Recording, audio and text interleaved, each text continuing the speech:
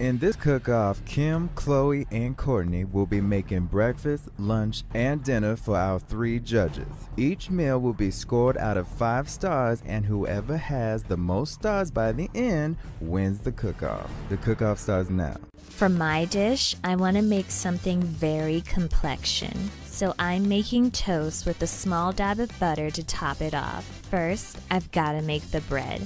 I'm pretty sure flour goes in it, and maybe like eggs. Having handmade bread is what will give me that extra hedge. These two have no idea who they're going up against.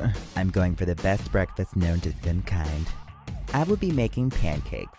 A little flour, a couple of drops of milk, and a lot of sugar and salt. I want to give the judges a nice, sweet, and sour experience. I'm known for my upbeat personality and for thinking outside of the box, so that's what I'm bringing with my dish. I'm making cereal with milk. This isn't just any regular cereal. There's a surprise ingredient. This is gonna take so much work and concentration.